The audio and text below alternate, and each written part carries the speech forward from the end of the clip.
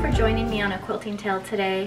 My name is Shaylin, and today I want to talk to you about 4 free quilt-alongs that I'm working on right now.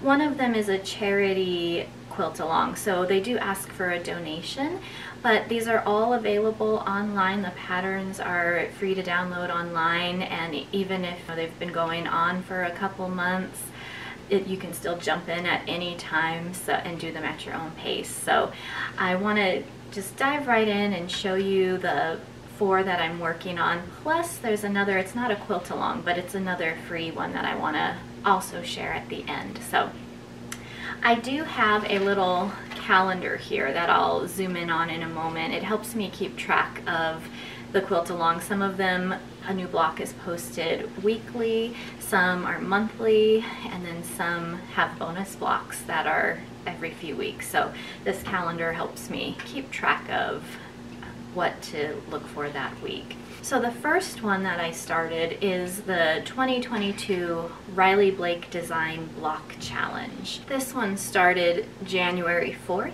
and a weekly block is posted. It will end in mid-May, May 17th. So there will be 16 blocks total for this one. Every Tuesday a new block is released except the last Tuesday of the month. So you usually get about 3 blocks a month with this one. So for this quilt, I wanted to use corals and aquas as my fabric, so I just pulled from my stash whatever coral and aqua fabric I have. This is what I have left after doing the blocks I've done so far. We're more than halfway through it. So I just pulled those 2 colors, and then I just started pulling secondary colors that were in these fabrics. So there were reds and navies and kind of that bright green, and so I pulled more of those that I have ready to go here every time it's time to pull fabric for a new block. I have some loose red here too because I'm using that in another one of these quilt-alongs. So let me go ahead and show you the blocks so far. We'll come in close for those. Block number 1, block number 2, block number 3, 4, 5, 6, 7, 8, 9, 10, 11. This next one is called the Heartfelt Quilt Along. It's put on by Fat Quarter Shop, and this is the charity quilt along I was talking about. They ask for a donation for these patterns, and it benefits the Make-A-Wish Foundation in the Texas area where Fat Quarter Shop is located. And so for this one, it started February 4th, and the first Friday of every month they release a pattern for a new block. This one will run through September. And what's nice about this one is they give you a little diagram where you can kind of lay out your colors in the blocks and get a preview of what the blocks are going to look like. So I've been kind of marking off and color coding them for the blocks I'm using. For this one, I'm using a Fat Quarter bundle, and it's called Flower Sugar Rose Kiss by Lotion. And again, this is just what I have left after doing several blocks, but you'll see it up close when I show the blocks. I'm also using some of the floral Beautiful Day fabric as the background fabric, which I've really loved in this one. One thing I've noticed with the blocks so far with this quilt along is the large hearts that it makes, and when it uses the stitch and flip or the sew and flip method, there's the potential for a lot of waste on that, and so I've been sewing an extra 1/4 inch away from my seam when I do the sew and flip method, and then cutting a 1/4 inch away from that so I can get extra blocks. So I call these the bonus blocks, and I've just been keeping them in this little bag here. So some of them are about 2.5 inches, some of them are larger and you could leave them as half square triangles, or I've been sewing some of them into hourglass blocks, and so I'm not sure what I'll do with these yet. I might try and make a pieced backing. I don't think I'm going to do the backing that comes with this, with the kit that they're going to be showing later, but I think I'll do some kind of pieced backing with these. So just got to see what I have at the end. And I'll do a demonstration really quick to show you how I square up my hourglass blocks. So let me show you the blocks it's made first, and then I'll do that demonstration. As I mentioned with the Heartfelt Quilt Along, there are 5 of each block. So this is the Beloved block. I'll show you all 5 of them with that Flower, Sugar, Rose, Kiss fabric.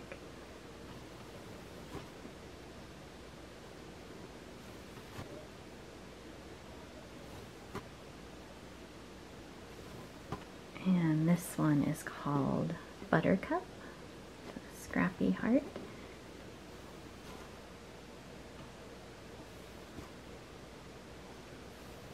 I just love the bright colors in this fabric.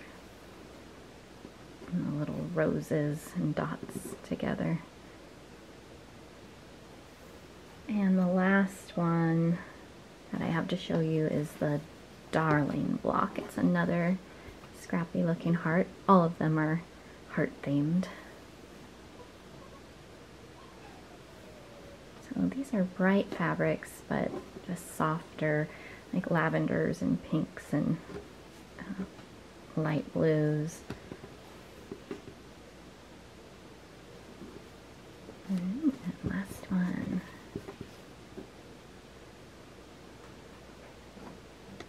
I mentioned I would do a demonstration for how to trim down an hourglass block. So these are just 2 half square triangles that sew in the opposite direction, and so once they're pressed open they look like this. They still have the dog ears on them and they're not completely squared up. So to decide what size to trim them down to, if you know this wasn't in a pattern, it didn't tell me, what I do is I just take my ruler and make sure that the ones are in the upper right corner, and then I just kind of line it up to the edge, and I can see that it extends just past 5 inches. So I'm going to make this a 5-inch block. You want to make sure that you have enough to trim off, and you don't want it to be, you know, more than 5 1/4 here, otherwise you might not have enough on all sides to trim. So since I'm going to be doing a 5-inch block, and that's a nice size to work with, I know that half of 5 is 2 1/2. So I'm going to find 2 1/2, and I do have my safety on there, 2 1/2 on each side, and find that intersection point, and I will line it up where the 4 triangles intersect in the block here. Let's see if I can zoom in a little more there. And so once that intersection point is matched up with the 2 1/2-inch mark, I'm going to just align this diagonal line on the diagonal of the block, and I will make my first cuts here. Let me zoom back out. Try not to get in the camera too much, trying to trim around it. All right. And so once you've done that, the second trim is easier because all you have to do is spin it 180 degrees, and I just like to remember that the white parts are on top because sometimes you can forget if there's no dog ears to remind you of which corner to do. But just line the 2 1/2-inch mark up again on the intersection point, and this time it should be lined up on 5 inches on both sides. So that's how you know you've got it all centered. So you want it lined up on the edges, and then the diagonal should also line up, and again the 2 1/2-inch mark should be in the center.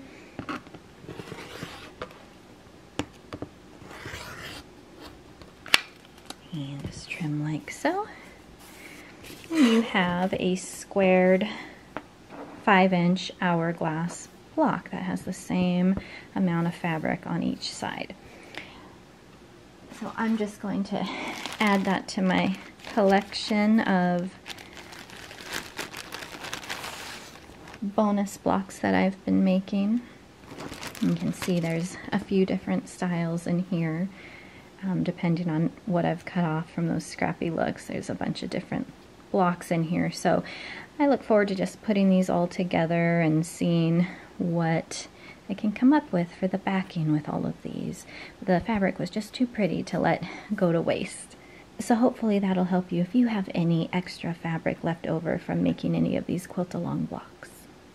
Next up is a quilt-along from A Quilting Life, and it's a block of the month mystery quilt-along. So the first Thursday of every month, the next block is released. And this one started in January, it goes through December, so you'll have 12 blocks at the end. This one I started a little late. I started it in March because I just stumbled upon it and decided I liked how the first couple blocks looked that I saw, and decided I will do this one as well. So for this one I'm using Poppy Cotton's Daisy May Fat Quarter Bundle here, which I had left over from doing another little project, and I decided I'm going to go with a bolder background, so I'm using a kind of a goldish yellow background for this one. One of the nice things about this is it uses a churn dash border around each block, and so you can get those pieces all cut up ahead of time. So I have my sides and the little corner pieces here all ready to go, so that saves time as I put each block together to have those ready. Let me go ahead and show you the blocks up close now. This one is January, February, March, and April. I like how they all have this churn dash border around them to keep them uniform. The final quilt along is Moda Blockheads 4, and this one has the most blocks. It started about a month ago, and it releases a new block every Wednesday, so there's a weekly block for 28 blocks total, but then it also has 8 bonus blocks that will release every 3 weeks or so, is my understanding. So I notice on their blog when they put an update about when the next bonus block is coming out, and I just mark it on a sticky note and put it on this calendar since it doesn't have actual dates on it. And I decided for this quilt along to do crayon box colors. The fabrics I'm using in this quilt top are inspired by a little baggie of fabrics that I got at my local Quilting Guild's fabric sale they were having. So there were just these bright, cheerful, floral colored prints that I didn't know exactly what I was going to do with them, but I just knew I really liked them, and I thought I would tie them into this quilt and just pull fabric based on those. So they're kind of reminding me of crayon box colors, just the really basic crayons, and so I pulled my bright yellows and greens and reds, blacks, and then I also have some orange, navy, and blue. The one color I didn't have a lot of was purple. I just have a little, so I'm still debating if I want to put purple in there, but I have all my bright colors pulled, and I'll show you the blocks I've made so far. This one might be one of my favorite combinations of colors so far, just because of how vibrant it is. One thing I did do, because this is my first time doing a Moda Blockheads quilt along, and it's their 4th one, I learned about it after Moda Blockheads 3 ended last year, and I saw on their website that you could download the block patterns from Moda Blockheads 3 before they were all taken down. And so I went through, and there were a lot of them, and so I just downloaded the blocks that I was most interested in, and I printed them out here, the ones that I liked the best. Now there are different sizes. Current Moda Blockheads 4 makes 9-inch blocks, and I believe 4.5-inch. I'm doing the 9-inch size. And last year they had multiple sizes, but not 9 inches. So I'm gonna take the 12-inch patterns and maybe do some fancy quilt math to shrink them down to 9 inches if there's a block that I'm not interested in doing in Moda Blockheads for. And I know there are some applique ones coming in that I'm not sure I'll want to do, or if there's just one that isn't really my style, I might substitute it out with one of these from Moda Blockheads 3, because there were some really great ones last year that I wanted a chance to do as well, so I might incorporate those.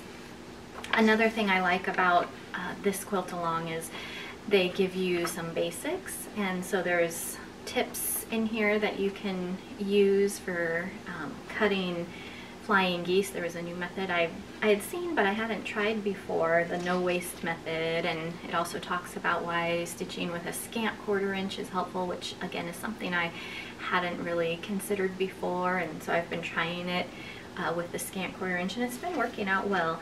So there was just a lot of good learning in this one that I appreciated. So I'll go ahead and show you the 4 blocks and the bonus block that I've made so far. And these are the 9-inch blocks, starting with block 1, 2,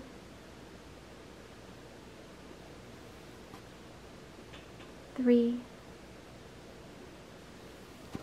and the first bonus block. Alright, last one. I mentioned that I had one more that wasn't an actual quilt along, but it is a free pattern on Fat Quarter Shop's website, which again I'll link below. And this is called Brickhouse. It's the 2022 Scrappy quilt. And it's just one block that you make multiples of. This one has 16 of these little brick houses that you make with your scraps. And that appealed to me because I'm accumulating lots of scraps as I make more quilts. And I thought this would be a great one to make a record quilt with. So I saw Kimberly Jolly of Fat Quarter Shop talking about making a house for each quilt that she was doing this year. And so I like that idea. I'm gonna just do recent ones, not just this year, because I don't make nearly as many.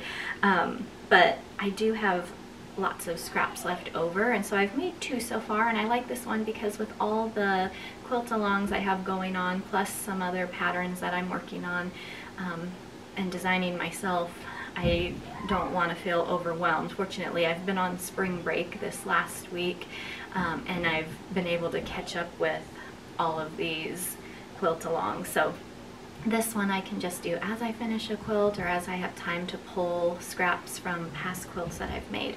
But they look like this. So this one is from the Bloomington fabric line, and it was the 2020 designer mystery quilt along that I did through Fat Quarter Shop. So really beautiful springy colors in this one. And then I also recently finished that quilt using the boudoir fabric line from Basic Gray, and so I made another house, and it has a very different look with those neutral colors. And so I'm really excited to put together. I have lots of scraps from past quilts, and these ones come together really easily. There are hardly any seams to line up. I'd say it's very beginner friendly. There's just a little stitch and flip for the roof portion that you need to do, but like I said, not many seams to line up. So these stitch together very quickly, which I appreciate. Sometimes it's nice to get that instant gratification when you see how the block is turning out, and you can start seeing it come together. On a side note, if you do the Scrappy Brickhouse blocks, when you do the roof, you'll have excess fabric left over when you do the stitch and flip method. So I've been doing the same thing where I've just been holding on to and trimming down my half square triangles, making 2.5 inch half square triangles. So I'm just going to hold on to them because I might decide to use them in a border or for the backing when the whole thing is done. So that's Brickhouse. Here's how I'm keeping track of all my quilt alongs. I printed out a non-dated calendar page, and I've just color-coded and abbreviated Riley Blake Designs comes out every Tuesday, but I left the bottom one empty, so I just remember that the end of the month they don't have one for that Tuesday, the last Tuesday of the month. Moda Blockheads 4 is every Wednesday, and you can also see I put the end dates and how many blocks it should make. So 16 blocks total for Riley Blake Design, 28 for Moda Blockheads 4. The Quilting Life Mystery Block of the month has 12 total. It ends in December. And then the Heartfelt Quilt Along is 5 different blocks, and you make 5 of each block. And it comes out the first Friday of every month and runs through September. I also put Moda Blockheads 4.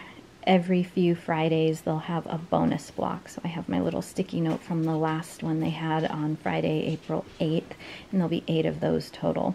So on the bottom I just have my color coding here, and the dates that it runs and how many blocks it makes. So it's just to help me stay organized. So I just keep this on my little pattern stand so I can see it up close and remember if a block is coming out that week to be watching for it to download. You can also follow these different quilt-alongs on Instagram or subscribe to their newsletters, and you'll get reminder emails as well. I thought I'd also share how I keep my projects organized with so many going on. So I got these great shopping bags when I went to the International Quilt Festival last year, and they hold a lot of fabric and have these great pockets in here. So I have the Riley Blake Design fabric here, and I just tie up my fabric in these bundles using some selvage scraps here, and then I keep all the finished blocks and information that goes with the quilt along just paper clipped in the pockets. And then over here I have the Heartfelt Quilt Along fabric, and I keep all my bonus blocks that I make in there.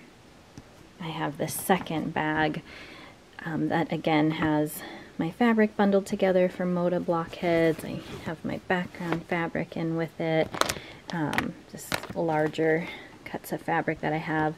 And then this is the churn dash corners and the background fabric I have for the Quilting Life sew along. And then again in the pockets I have the patterns here that are printed out. So I just keep everything together that way, and I just keep my poppy cotton fat quarter bundle folded up and on display here with the others because it looks pretty. If you follow me on Instagram or Facebook, you can see my progress as I make these blocks. I post pictures of the latest ones that I finished so you can see them come together. The Quilting Life goes till the end of the year, so maybe I'll do one of these videos when I'm finished with all of them just to show you how they turned out. But like I said, follow my progress on Instagram or Facebook if you're on there, and I hope you're inspired to try some of these. It's great that they're all available for free, so check the links below to see where you can access them. Thank you for watching. If you like this video, please give it a thumbs up and subscribe if you haven't already, and I will see you next time.